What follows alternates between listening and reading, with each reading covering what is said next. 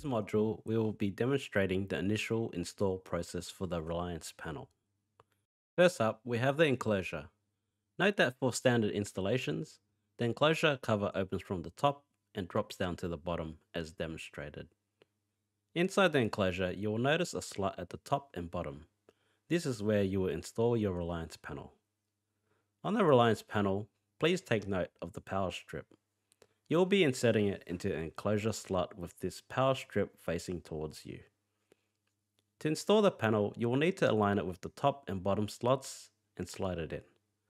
That's all there is to it.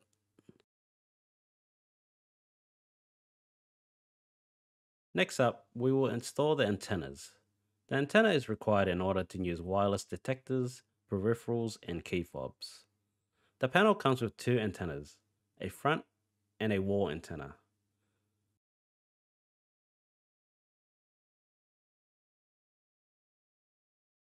On the top of the enclosure, there will be two external slots for the antenna. You will insert the antenna labeled front at the front slot and the antenna labeled wall in the back slot.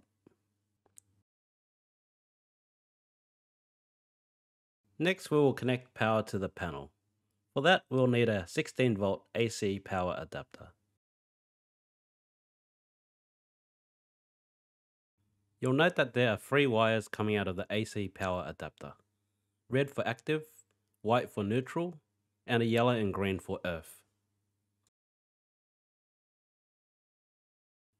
On the panel, there's an earth connector and 2 AC connectors. You'll need a tool to connect and secure the wires to the panel.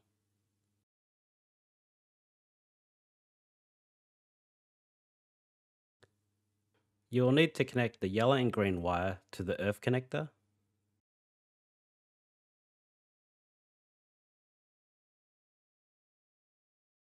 and the red and white to the AC connectors. For the AC, it doesn't matter where you connect your active or neutral wire.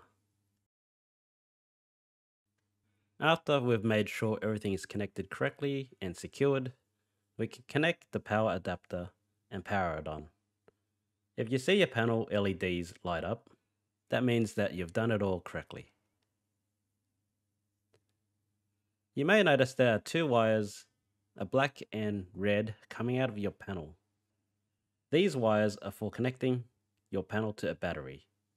A battery is essential to keep your system up and running in the event of a power failure. You'll need a 12-volt battery of your chosen size. The bigger it is, the longer it'll be able to support your panel during a blackout. All you need to do is connect the red, which is the positive, to the battery positive, and the black, which is the negative, to the battery's negative. It is recommended to change your battery on your alarm system once every 3 to 4 years.